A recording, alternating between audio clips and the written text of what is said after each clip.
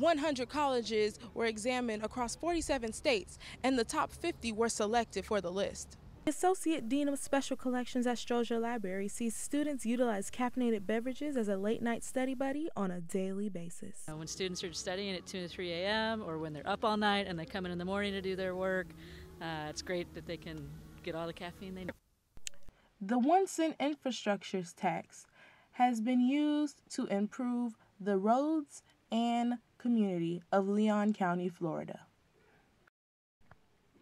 Data was collected from students who used their .edu email account to order from them. For FAMU TV 20, I'm Chazre Hill.